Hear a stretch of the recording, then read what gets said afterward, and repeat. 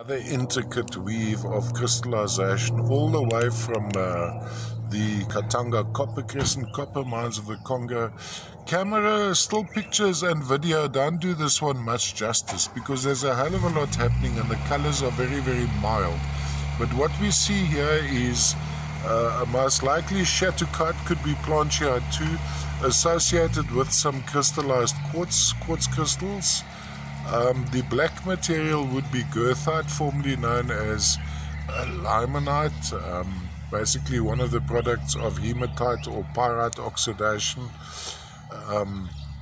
We go around like that. There we have a flat section, which there may be a very thin, there's almost a bit of chatoyancy over there as I move it, and that could even be the calcite. Often what I'd expect to find associated here, there's a different blue as well, maybe some Chateaucart. Often as association I'd expect on this particular material to find some aragonite. Now I think we may be looking at some over there, which under magnification you'll find that it's little pipes.